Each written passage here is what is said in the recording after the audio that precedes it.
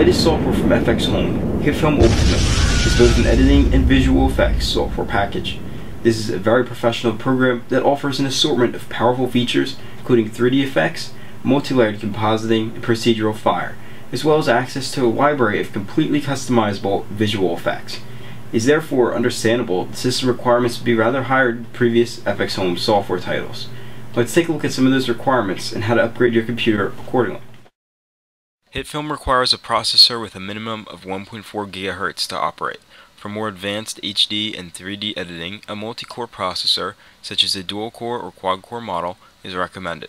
DV Tutorials recommends Core i5, Core i7, and Phenom 6-core processors for serious editors who don't want to experience long rendering times or lag in the software preview modes. In addition, graphics are an extremely important part of the system requirements for this software, and this is the area most users will encounter difficulty with. A video card with at least 512 megabytes of dedicated video memory with the latest drivers installed is an absolute must. The program will not run with anything less than that. Pay close attention to your graphics settings as shown in the diagram. The NVIDIA 9800 GT or Radeon HD 4600 is definitely recommended. For absolute best performance, consider an upgrade to the GeForce 460 or 470 GTX. Integrated graphics cards will not work. As far as hard drives are concerned, at least 300 megabytes is required to install the program, but video files, especially HD ones, will take up gigabytes of space. Rendered files and project files will also take up additional space. I recommend at least a terabyte for any serious editors and at least 250 gigabytes for everyone else. Remember, faster drives are better, so look for 7200 RPM and 10,000 RPM hard drives. Memory, which is also known as RAM, is crucial to using this software, and HD previewing requires a great deal of it. A minimum of 2 GB is required, but at least 4 will allow for better performance. Those of you with the latest processors will enjoy the boost that DDR3 triple-channel RAM will allow, especially for cutting down rendering times. The operating system should be the requirement that offers the least trouble for Hitfilm users. A copy of Windows XP, Windows Vista, or Windows 7 is required. 64-bit versions allow users to take advantage of additional RAM and the latest processors and graphics cards. Mac users, take note. You must run Windows using Boot Camp to use this software.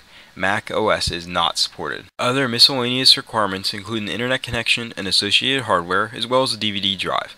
QuickTime is also required for use of video files in the MOV format. Those of you who experience problems with QuickTime should revert to the 7.5.5 version, which is the most stable. To check which computer components are currently installed on your computer, go to the Start menu, go to Control Panel, click on the System and Security tab, and then click on System.